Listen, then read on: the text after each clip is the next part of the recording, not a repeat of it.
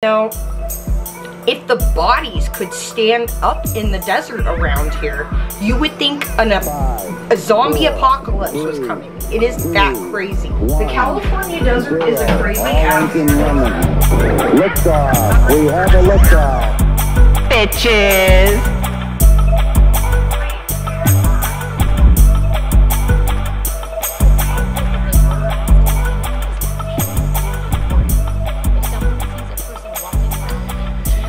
Yeah, so the first video is about a California teen that goes partying and then vanishes. Parents are looking kind of sus here. And I'm editing, yes. I'm riding the struggle bus. My shoulder hurts so bad. I thought I'd get the vlog edited and uploading and then I'd get ready for the day. But it is like, the weather's weird again and I'm just... my shoulder hurts so bad. But I'm sitting here with Frank. I'm with Frank. Yes, we're on the floor. In our hovel that we need to pick up. We need to get with it, Frank. I don't know. When I feel like crap like this, it just feels better to just go and try to push through and get ready. I'm just so, like, exhausted and my shoulder hurts. And it's just...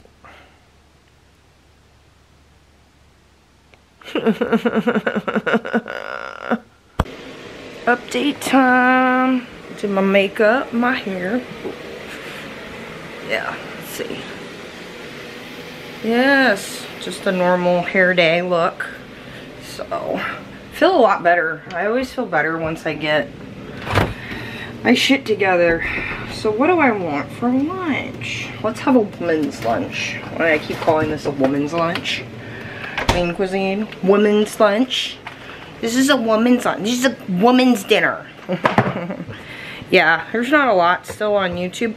There is a lot of people talking about the, you know, the guys that froze to death in the backyard and how that lawyer is fucking shit up. That those guys, their attorney, he keeps going on and fumbling and changing the story. It's fucking crazy. And then this morning in El Mirage, Southern California, there was a shooting out in the middle of the desert where like 5 or 6 people were killed. And they haven't said what's going on with that, but that happens a lot, actually. The California desert is a crazy ass place, guys. My grandfather owned an auto body shop when I was, well, before I was born, but you know, growing up, before he passed away. And the sheriff would come in and talk to him because they would do the cars for the police department down here. And the sheriff, or one of the police, would come in and talk to him and tell him, yeah, you know, if the bodies could stand up in the desert around here, you would think a zombie apocalypse was coming. It is that crazy. That's just kind of something people do out here, is they'll take people to the desert and because there's no one around. Like, I remember when I was in EMT, them finding people and having to go get people out in the desert, and there was this one dude who had like flies all over his face and shit, and it was crazy. It was like he's being eaten alive, and it was like, dude, what were you doing out in the desert? And usually they come up with this weird story because they're involved in some crap, and they're just like, oh, I was just running through the desert and I tripped, and the next thing I know, you guys are pulling me up. What? How did you fall asleep with a bunch of fucking flies all over your face? Because it's like you're already dying. So. Still raining outside. Blah. I'm not liking the rain. My mom told me that we're getting an atmospheric river. Isn't that what happens up in Oregon and Washington? Don't they have an atmospheric river? I don't want an atmospheric river down here. My shoulders don't. My back doesn't. But hey, at least with all the rain and stuff, we should probably get a super bloom. There'll be a lot of shit to do. I want to eventually go out to Salvation Mountain and Bombay Beach because there's a lot of arty stuff over there. I think that would be fun to go to. I've never been to Salvation Mountain. Really don't go out that way. But yeah, I mean, with spring coming, there's going to be a lot more shit going on down here. We have Coachella coming. I'm not for Coachella. Like I said, it's just weird when you see people busting out ring lights in neighborhoods. This neighborhood's not a hotel. This isn't a resort. This isn't Disneyland, Coachella land. This is people's homes, and it's just gotten kind of irritating, which is interesting. Last I checked, there's still tickets for weekend 1 for sale. Remember, guys, when it was back in the day where you had to get on there right when the tickets went on sale, and you didn't know who was playing, so you could get a ticket for weekend 1.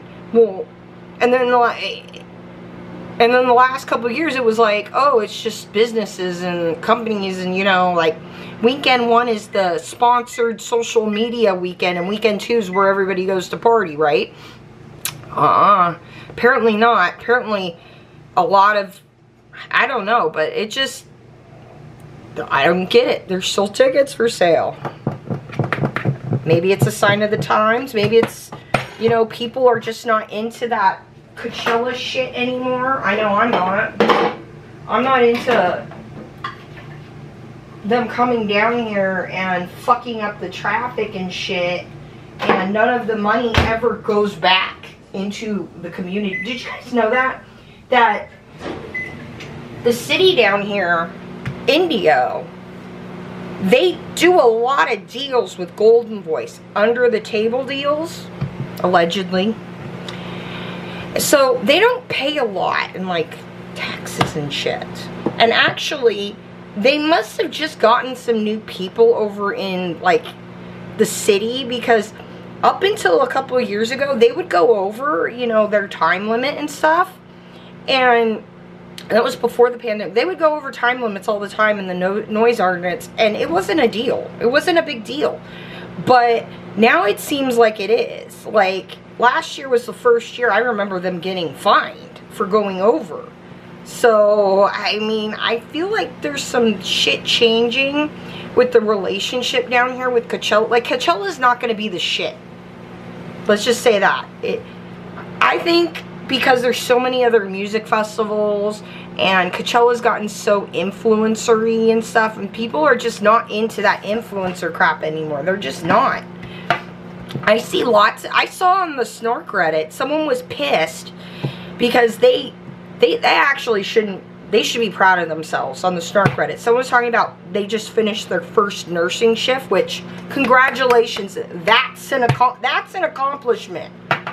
You know, and how they had a breakdown in the restroom because it was just overwhelming and a lot, which, nursing's a hard gig. It's a hard gig.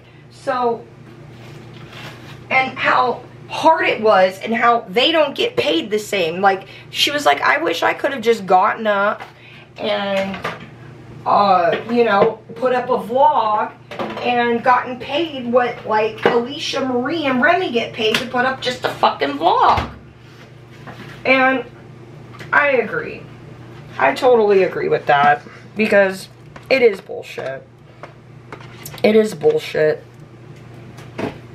And the fact that they complain about it, I think, is what's infuriating, because Peter Mon makes money off of YouTube and stuff, and I don't see a problem. I don't see a problem with him getting up and doing videos and stuff. It's just them, and it's because it's like there's always complaining about burnout. Burnout's bullshit. Are you not happy with what you're doing? It's because you're editing yourself and trying to make yourself something that you're not. And I think if a lot of these people accepted themselves and didn't edit the crap out of them, they would be able to upload daily like I upload daily. You know, like, it's not that hard. Like the girl was saying in Reddit, it is privileged. Even though I don't make any money, and I'm just stuck at home because I'm disabled, and I've been trying to make shit work for over a decade, I still feel privileged. Like I said, I feel like I got thrown to the greener side, except my legs are broken. I'm in an extreme a lot of pain. everybody else is partying around me, and then like this doctor's is at the party. He's like, it's okay, take these pills, party with us. And I'm just like, what? I want my old life back. I don't care if it wasn't green over there and the grass was dead. That was what I was used to. I planned for that life. I'm confused now, and I'm in pain. At least over there, I wasn't in pain. Yeah.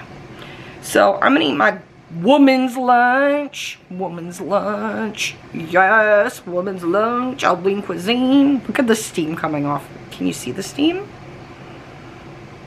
No, you can't. That's a bummer. So, yeah. Oh, good. I can pick up Frank's bed. Frank's been sleeping on the floor here with this blanket. I love this blanket. We've had this blanket. And now he's over there. But yeah, that's where I usually fall asleep with my art on the floor. I love it so much, though. Yes. Yes. Yes.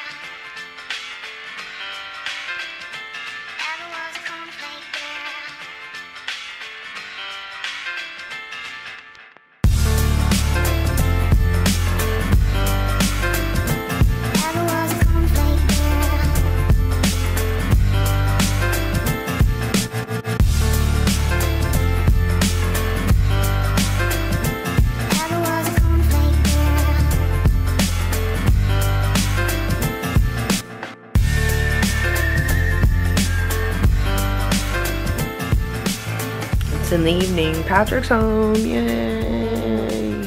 Guess, so I said I had a woman's lunch. Having, I don't know, what is this? Stoner's dinner? Hummus, which there wasn't a whole lot left in this container. That's what I'm gonna tell myself. And those veggie straw things, which I love. These are the zesty ranch kind. And Dutch Brothers. I have a problem. I know I have a problem. Today I accept myself and my problem, so I accept you too. So I've been working on my picture and listening to music.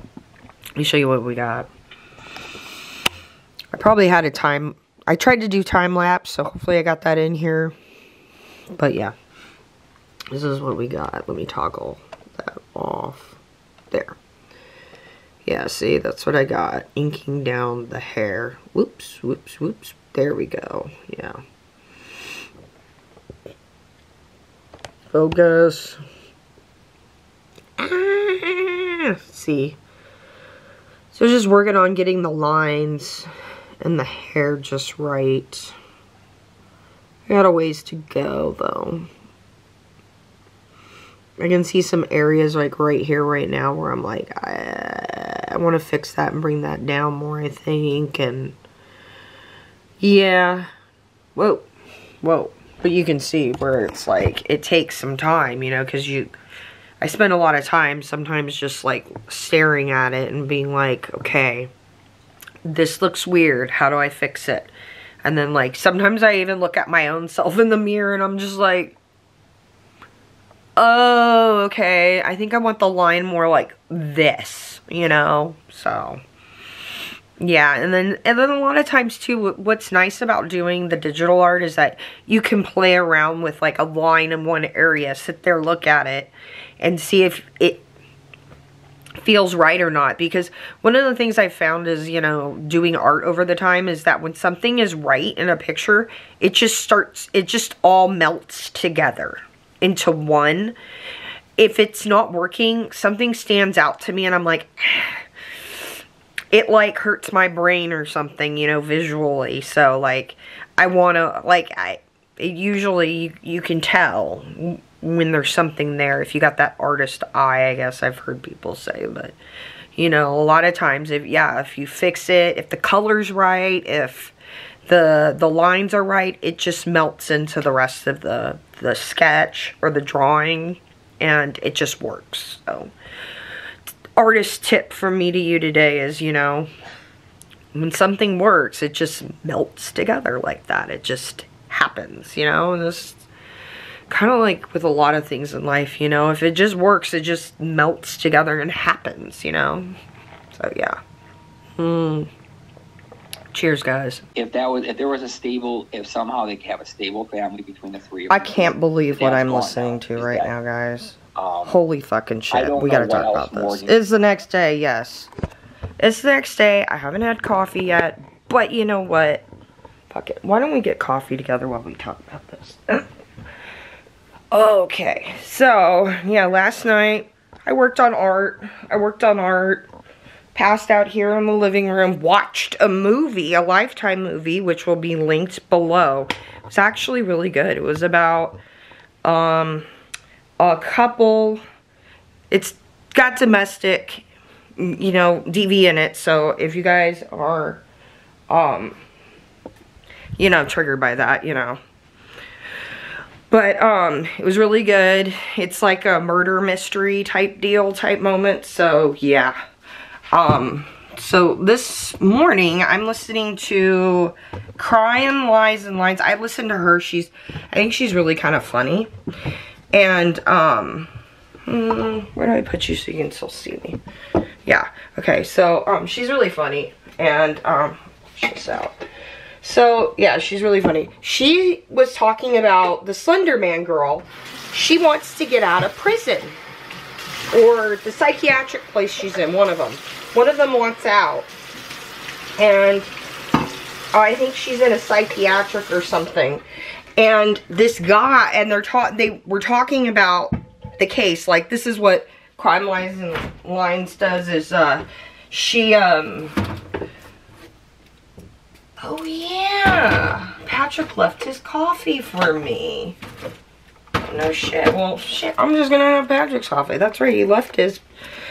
It was a freeze, but it melted. It's called a Picture Perfect. He said I could have it, so we're gonna add some more coffee to it because it's one of the sweeter drinks, and I'm not into like super sweet coffee. I like the in-between stuff. Still has calories, but not a ton to make you feel bad. See, this one's got all kinds of like chocolate in it and stuff. Really good. So, yeah, this guy calls into her show, right? Because they're watching clips about Slender Man and whatnot and talking about should this girl be released or not. Dude calls in, right? Dude is someone who used to be a cop. He starts off with, I used to be a cop and blah, blah, blah. And then after talking for a while, you can tell he gets a little more comfortable. Because he goes, well, you know, I'm into, basically this guy, I don't know what happened with him being a cop or whatever. It sounded like something went wrong. I don't know, maybe he got in trouble or something, but anyways, now he writes to murderers in prison so he can get drawings or letters. Like, he probably is one of those people that likes to try and write to BTK or gets BTK's like girlfriends or whatever to get shit from him out of prison and then sells it on, he says not eBay, but there's, I guess, other places where you can sell this murderabilia. What the fuck? Murderabilia? That is some shit, you guys. That is some shit. That is where I've been saying. Prison isn't always a punishment for some people.